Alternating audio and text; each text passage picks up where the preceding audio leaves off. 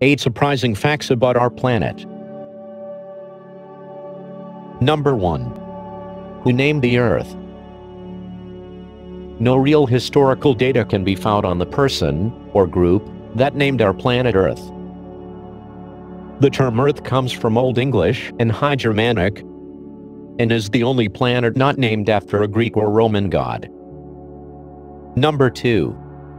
Billion microbes in a teaspoon of soil.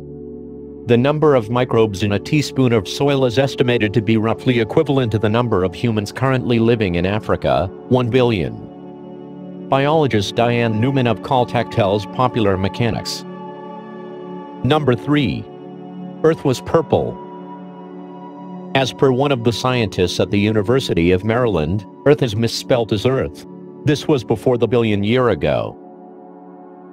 It is said that the ancient microbes used other molecules which processed sunlight instead of chlorophyll.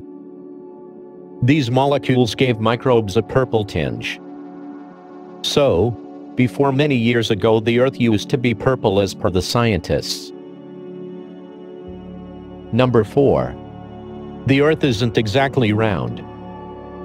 Planet Earth is shaped more like an oblate spheroid, which looks like a flatter circle, but it's definitely not flat. Number 5. There are more viruses than stars in the universe. Earth is teeming with viruses.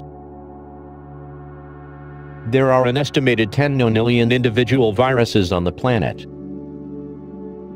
That's enough to assign one to every star in the universe 100 million times over, Catherine J. Wu writes in National Geographic. Number 6. Hidden gold. It is said that there is sufficient gold buried deep within the Earth's core. This gold is adequate to cover the entire land surface of the planet. This research was held by an Australian researcher, Bernard Wood. He was a geologist from Macquarie University in Sydney. It is said our planet has enough gold to cover our 1.6 feet layer of the surface of the planet. Number 7. Earth doesn't take 24 hours to rotate on its axis. It actually takes 23 hours, 56 minutes and 4 seconds for the Earth to rotate once completely on its axis, which astronomers refer to as a sidereal day. Now wait a second, doesn't that mean that a day is 4 minutes shorter than we think it is?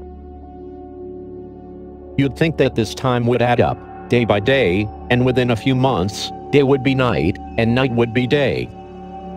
But remember that the Earth orbits around the Sun.